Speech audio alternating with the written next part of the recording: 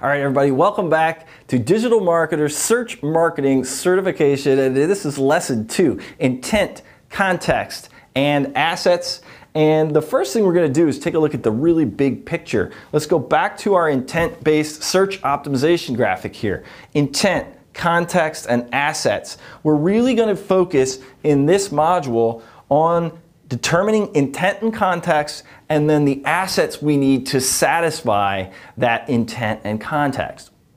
Now, to do that, we need to take a deep dive into how we as people use search engines, and we'll do that in the next video. We'll see you there.